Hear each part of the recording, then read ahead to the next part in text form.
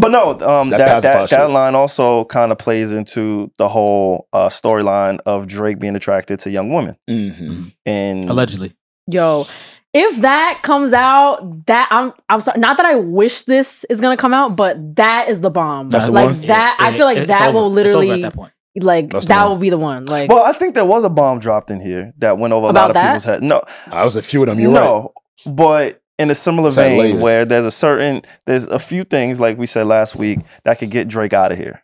Okay, there's a few things that will be one of them. Reggie, right? If he was really a certified creep instead of a certified lover boy, and there was a bar that y'all sent in the group chat. I didn't get it. I really didn't. I really didn't. I didn't know. Y'all thought I was just caping. It was not like a triple entendre, bro. It was like, guys, it was straightforward. It was right there. Reggie was like, it was the simplest thing ever. Yeah, can you pull that up? Or do you want to wait till we get there? No, let's read it because I don't know where it is, and if we cross that bridge, we come back. But I feel like so it's when Kendrick said, "Have you ever walked your enemy down with a poker face? Have you ever paid $500,000 to like an open case?"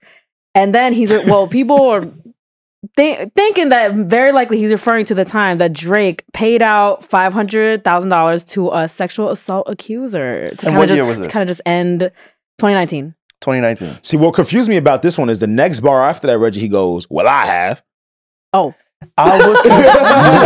This is what I'm confused. That shit fucked my head. Listen to it. But it could be something there, though. It could be a double entendre. It could be a quintuple. I don't know. Wait, so I think the reason why he said that, though, is because of the Drake sexual assault accuser thing. Right.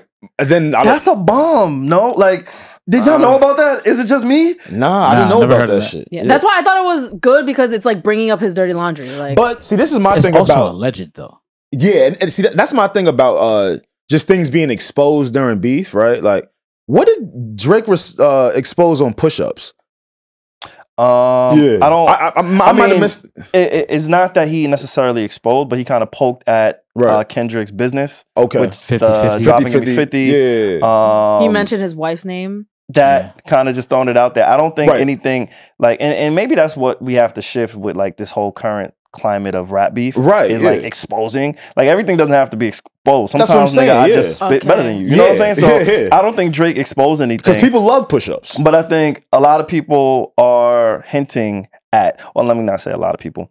Drake and Kendrick are hinting at things that could go a lot deeper. Yeah, for sure. Right? For sure. And so I think that's what they're doing at this point. And I feel like Drake literally said it like at the end of push-ups, like, "This is not all I know. Don't wake the demon up." And he kept repeating that. And Kendrick alluded to that too. I feel like they wouldn't say that if they didn't actually have some stuff tucked away because they know how high the stakes are. They know the whole world is listening. Why would you just say that in an emptiness?